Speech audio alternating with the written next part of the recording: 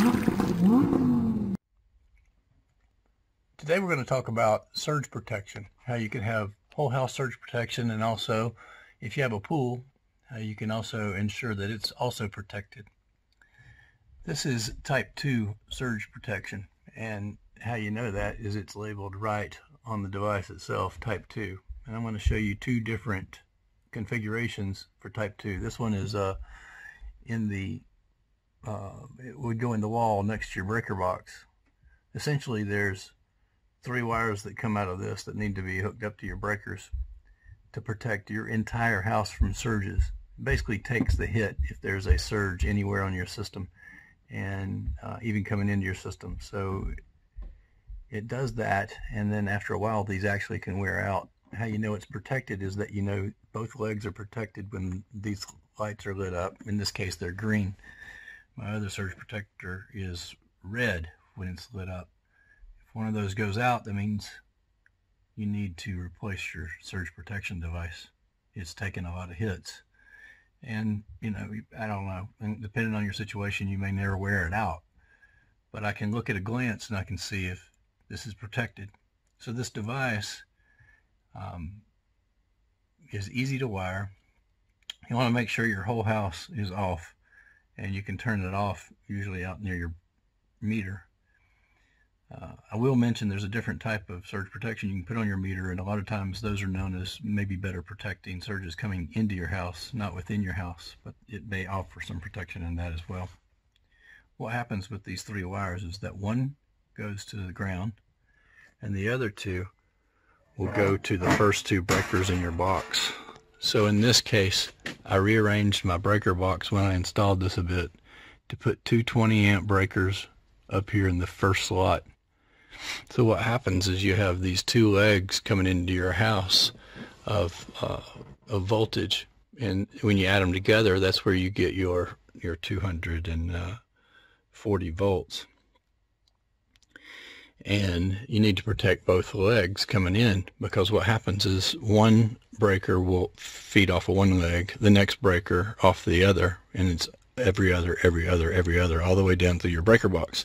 So if you only put a single surge protection breaker in, you're only protecting every other breaker. Therefore, you have to protect both legs coming in. So there's a black wire, hot wire, that's wired into this first breaker in addition to what the load is on it. And in this case, you can see what the load is on my breaker here. And then the other wire comes in to protect the other leg. The reason why it needs to be here, the theory is that when if you get a surge from outside your house or whatever, that's the first area in microseconds that the surges would hit. It also protects everything inside of here for surges. The third wire would go to your ground bus in here. So it would be wired to the ground. And here's a diagram of that and how you would wire that. So that is whole house surge protection with this type. Quite frankly, the easier one to install is the one I'm going to show you here in a moment.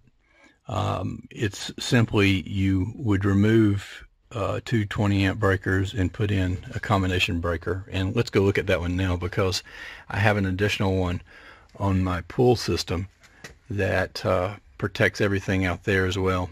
So there's some protection to my pool system here because I'm feeding my pool system with this 60 amp breaker that goes out there, and it's getting some protection in here, but I wanted additional protection out at my pump house and the system directly. So there was, so I had even greater protection. And by the way, with surge protection, you can't have too much. So you have these types of devices, and then you have the type that you may have behind your TV or computer that you can use. And the more surge protection you have, the better. Let's go look at the other one. So I've gone outside to my system. It's a Pentair Easy Touch system, and there's another video of how this is wired, but we'll go into more detail on the surge protection in this unit. Never take this off unless you know what you're doing and you shut off your main.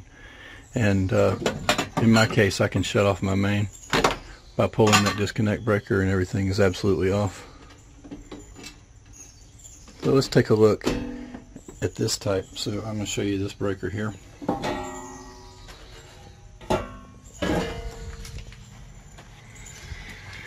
This is providing protection to my entire system, and it's the same theory and the same principle. When these lights are lit up, both legs are protected. So again, in this breaker box, we're looking at every other leg, right, to be protecting both your feeds that come into here from your system, from your 240 source. And that's why it's a double pole breaker. Now, just because you put this in doesn't mean you can't use these. You can use them as a 20 amp breaker, and I am using one of these. So you could just simply, if you have enough slots, bump your breakers down and snap this in to your first and second slot, the double pole, and you're protected. No rewiring to do. That's why this is so much easier.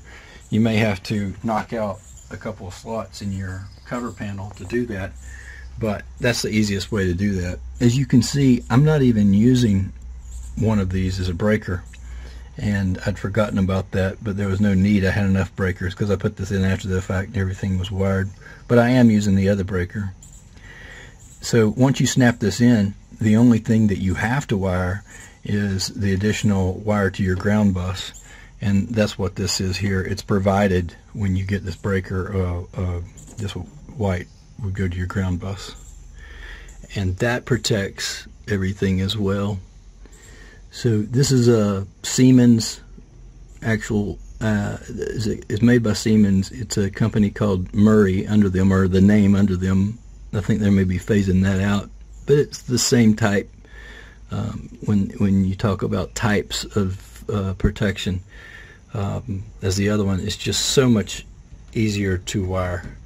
So you can also see that it's protected at a glance because it's lit, and so both legs are protected. Now this could also wear out if it got too many hits or surges, so it's good to know at a glance that it's protected. So if you're looking for whole house surge protection, knowing that I put in these two configurations, the one in the house where you had a separate unit, have to take the panel off and mount it and everything, versus this one, I would prefer this type, but it's because it's so easy to wire. What you can do is you can just rearrange your breaker box. A little noisy, scared me. The pump came back on. You can rearrange your breaker box to take out two breakers and make sure that the first two slots have this breaker in it, and then you can reuse those as breakers. Just because this device is in there doesn't mean anything. These work as breakers, normal breakers. Easy way to protect your system. Now, I was having issues with surges coming in from somewhere in my system, and it was actually, I traced it, I believe, finally to my screen logic system. There's a 4-wire coming in here, and that's the automation. I had that hardwired to the house, and I believe there was brief surges coming in on that, and I'd put in some protection in for that.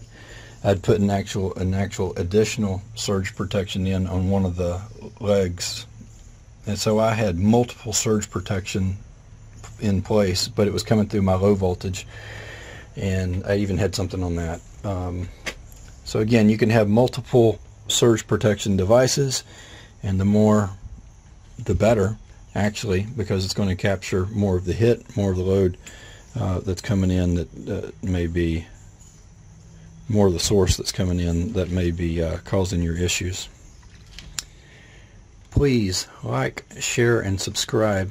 If you've learned something here today, I appreciate every subscriber, and it does make a difference as I'm working to monetization. Share this too in any forums that you see, and appreciate any comments you may give. Thanks.